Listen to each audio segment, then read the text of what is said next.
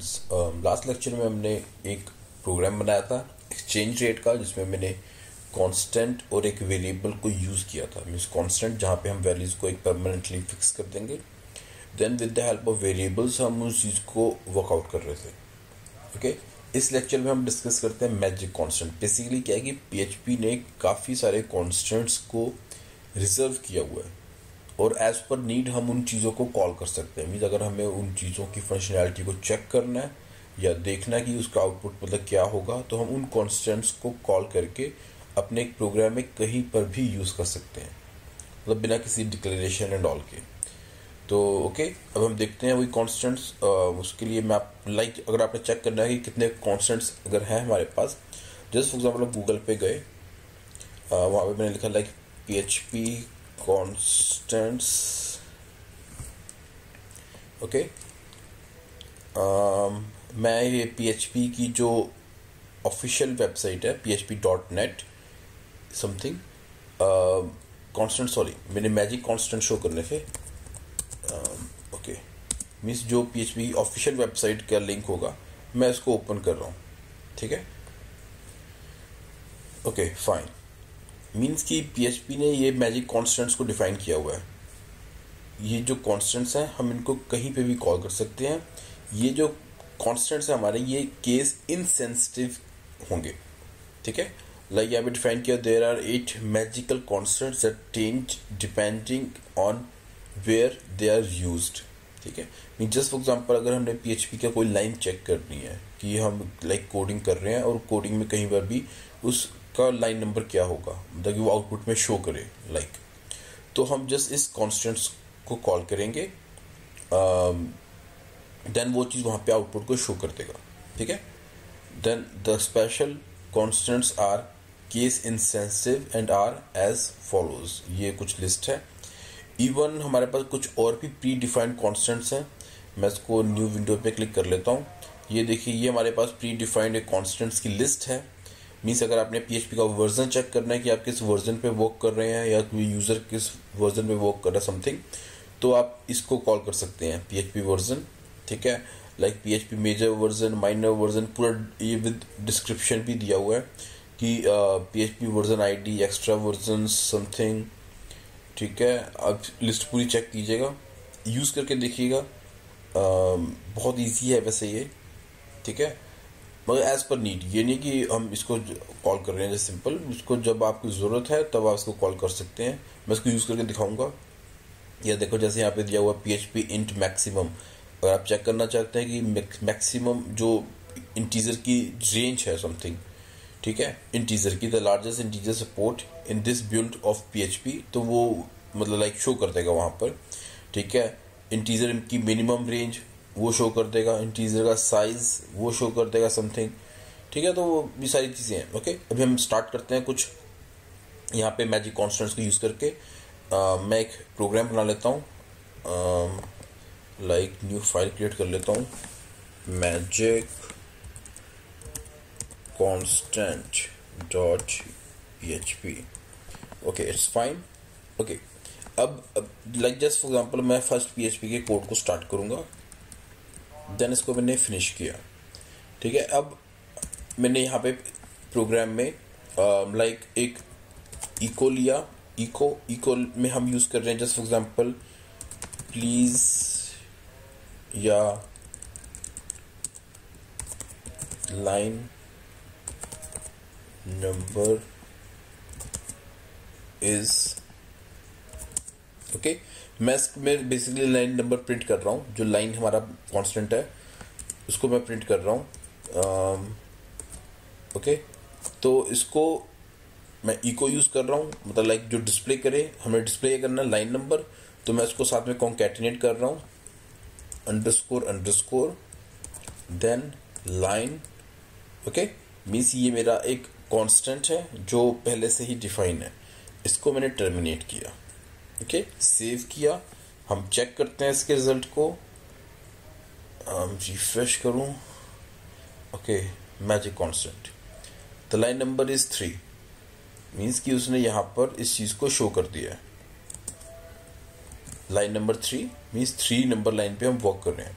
ये आप प्रोग्राम में कहीं पर भी यूज़ कर सकते हैं, ऐसा नहीं है कि ये जस्ट यहीं पर रहेगा। जस्ट फॉर एग्जांपल यहाँ पे मैंने एक वेरिएबल ले लिया like $a which is equal to like 23, $b which is equal to 76। Okay, हम यहाँ पे चेक कर सकते हैं लाइक जस्ट लाइन नंबर अगर शो करना है आपने लाइक कुछ भी है तो यहाँ पर आप उसका सबमिशन के बाद भी चेक कर सकते हैं। मगर मैं जस्ट लाइन नंबर शो करना है, हम एडिशन के प्रोग्राम को पहले कर चुके हैं। मीन्स अगर मैंने लाइन को नीचे मूव किया, मैं चेक करना चाहता हूँ कि यहाँ पे मेरी लाइन क्या है, तो जस्ट मैंने इसको फिर से रिफ्रेश किया। Okay, the line number is 6 means कि उसने जस्ट शो कर दिया कि लाइन नंबर 6 पे हम वर्क कर रहे हैं। ठीक है, ऐसे ही हमारे पास अगर मैं इसको चेक करूं लाइन की जगह पे एक और मैं कॉन्स्टेंट यूज़ करता हूं लाइक फाइल। ठीक है, मीन्स अगर मैंने जस्ट एक फाइल को लिखा, इसके हम रिजल्ट को चेक करें। ठीक है, तो उसने मेरी लोकेशन दे दी जहाँ पे मेरी वो फाइल स्टोर है। लाइक यहाँ पे मैंने लाइन नंबर वो चेंज नहीं किया, आउटपुट का जो डिस्प्ले किया था। ओके, मेरा फाइल लोकेशन क्या है, सी ड्राइव में वैम्प फोल्डर के अंदर एक फोल्डर है www, उसमें मैंने एक फोल्डर बनाया हुआ है PHP जिसके अंदर फाइल नेम है magicConstant.php। मीन्स कि जहाँ पे फाइल स्टोर है, ठीक है, उसने उस चीज़ को वहाँ पे डिस्प्ले कर दिया। अगर मैं यहाँ पे मैं dir यूज़ करता हूँ, मेरे से कई सारे मिल जाएंगे आपको वहाँ पे। लाइक मैंने dir यूज़ किया। ओके, इसने मैजिक जो कॉन्स्टेंट हमने dir यूज़ किया, उसने जस्ट एक फोल्डर लोकेशन डिफाइन किया है, उसने फाइल का नाम नहीं बताया। लाइक वहाँ पे अगर मैं फाइल नेम और फाइल और dir को डिस्टिंग्विश कर रहा हूँ, तो dir में हमारे पास डायरेक्टरी तक की लोकेशन इसने डिफाइन की है, फाइल नेम में वो चीज़ नहीं है। ठीक है, लाइक अब अगर आप चेक करें अपने PHP के इसको चेक करें मैजिक कॉन्स्टेंट्स की जो लिस्ट थी लाइक लाइन, फाइल, dir। अगर हमने कोई फंक्शन बनाया, जैसे हमने पिछले क्लासेस में हम एक फंक्शन बना के हमने प्रोग्राम को कॉल किया था समथिंग, तो वो फंक्शन नेम को भी शो कर देगा लाइक क्लास, मेथड, जो भी हम चीज़ यूज़ कर रहे हैं, किस क्लास में वर्क कर रहे हैं। ओके, हम एक काम करते हैं, हम क्लास के प्रोग्राम को बना कर देखते हैं कि बेसिकली वो वर्क कैसे कर रहा है। ठीक है, क्लास और मेथड को हम कॉल करके देखेंगे, जस्ट सिंपल ट्राई करके देखते हैं। ओके, मैं PHP का कोड स्टार्ट कर रहा हूँ, मैं उसी फाइल को अपडेट कर रहा हूँ बेसिकली। ओके, अब मैं एक क्लास डिफाइन कर रहा हूँ, बाद में मैं पूरा एक्सप्लेन करूँगा जब हम इसके ऊप्स कॉन्सेप्ट को पढ़ेंगे कि ये क्लासेस वर्क कैसे करती हैं। अभी जस्ट ये है कि एक मैंने क्लास लिया, जस्ट फॉर एग्जांपल मैं क्लास के नेम को, क्लास का नाम देता हूँ मैजिक। ओके, मैजिक कॉन्स्टेंट पे वर्क कर रहे हैं, तो मैंने जैसे एक क्लास नेम दे दिया, आप ये कुछ भी दे सकते हैं जो आपका लाइक वो हो। ठीक है, ओके, यहाँ से मैंने क्लास को स्टार्ट किया। इस क्लास के अंदर मैं एक फंक्शन बना देता हूँ। फंक्शन लाइक फंक्शन को नाम देते हैं हम डू इट, जो सिंपल, जो हम इसके अंदर एक रिजल्ट को हम एक प्रिंट करेंगे, मतलब लाइक एक फंक्शन है। उस फंक्शन में बेसिकली देखो, हम ये नहीं चेक करें कि फंक्शन बना नहीं रहे, हमने जस्ट फंक्शन को डिक्लेयर किया। इसके अंदर मैं कुछ इको कर दूंगा, प्रिंट कर दूंगा क्या, फंक्शन नेम की। मीन्स मुझे चेक करना है कि बेसिकली जो मैजिक कांस्टेंट है, अगर मैं उसको कॉल करता हूँ, फंक्शन को कॉल करता हूँ, तो वो क्या चीज़ डिफाइन करता है। ठीक है, ओके, यहाँ पे मैंने लिया फंक्शन। ठीक है, फंक्शन में मैंने मैजिक कांस्टेंट को कॉल किया, मीन्स जो इसको डिफाइन कर रहा है। ओके, अब मैं सेकेंड में क्या करता हूँ, एक और यूज करता हूँ फंक्शन, एक फंक्शन नया बना रहा हूँ मैं लाइक डू इट अगेन। यहाँ पे मतलब लाइक हम चेक कर लेंगे कि सेकेंड, लाइक यहाँ पे मैंने फंक्शन यूज़ किया है, उसके बाद हमारे पास और क्या क्या चीज़ें हो सकती हैं। एक और मैंने इसके अंदर प्रिंट करके देखा। अब प्रिंट मैंने क्या किया, अब लाइक मैं मेथड को कॉल कर रहा हूँ। ठीक है, मीन्स यहाँ पे मेथड शो कर देगा। ओके, इट्स फाइन, हम क्लास को भी कॉल करके देख लेते हैं इसी में। ठीक है, मीन्स कि किस क्लास में हम वर्क कर रहे हैं वो यहाँ पे प्रिंट कर दे डिटेल। ओके, मीन्स मेरे पास अब मुझे इनको कॉल करना है, तो मैं यहाँ पे ऑब्जेक्ट डिक्लेयर कर रहा हूँ। कोई क्लास है, ऑब्जेक्ट डिक्लेयर करने के हम न्यू कीवर्ड यूज़ करते हैं। और लाइक मैंने एक ऑब्जेक्ट लिया, ऑब्जेक्ट यहाँ पे is equal to new keyword मैंने यूज़ किया, just for example trick. Okay, ये पूरा एक्सप्लेन करूंगा कि क्लासेस क्या होती हैं, ऑब्जेक्ट क्या होती हैं। ये बाद में लेक्चर्स में आ जाएगा। ओके, अब मैं इस को कॉल कर रहा हूँ एक्सक्यूज मी। ओके, ऑब्जेक्ट यहाँ पे मैं बेसिकली डॉट ऑपरेटर यूज कर रहा हूँ। डॉट ऑपरेटर जो यूज होगा बेसिकली वो होता है हमारे पास to connect objects to their properties और मेथड्स। ठीक है, मीन्स हम उसको जस्ट एक कनेक्शन के लिए हम जस्ट यूज करते हैं डॉट ऑपरेटर। तो उसके लिए मैं यूज करूंगा दिस वन। ये मेरा डॉट ऑपरेटर हुआ। ठीक है, तो फर्स्ट मैं कॉल कर रहा हूँ फंक्शन जो हमारे पास डोइट है, डोइट जो हमने ऊपर डिफाइन किया था, और सेकंड ऑब्जेक्ट ओबीजे, फिर से dot operator, then do it again, do it again. मैंने दोनों फंक्शंस को यहाँ पे कॉल किया। अब हम इसके रिजल्ट को चेक करेंगे कि बेसिकली रिजल्ट क्या शो कर रहा है ये। ओके, मैं इसको पीछे जाता हूँ, रिफ्रेश करता हूँ। Oops, error, trick not found, line number 15, line number 15।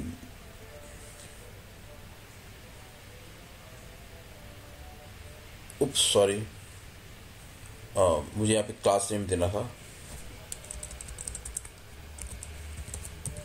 Okay, line basically यहाँ पे मैंने नेम देने लग गया था। यहाँ पे क्लास नेम आएगा, लाइक जिस क्लास के ऑब्जेक्ट को हमने यहाँ पे शो किया है। ठीक है, तो क्लास नेम मैजिक था, यहाँ पे मैजिक उसने रिकॉग्नाइज नहीं किया। मैं इसको रिफ्रेश करता हूँ। ओके, ओके, मैं यहाँ पे कॉन्केटिनेट, सॉरी यहाँ पे मैं BR टैग यूज़ कर लेता हूँ सभी में, सो दैट कि हम इसको ईजिली रीड कर सकें। ओके, BR लाइक मैं इसको कॉपी कर लेता हूँ। मुझे हर एक इको में इसको मैं प्रिंट कर दूंगा, सो दैट कि हम हर लाइन में इसको चेक कर सकें बेसिकली। बस लास्ट में जरूरत नहीं, चलो इट्स फाइन।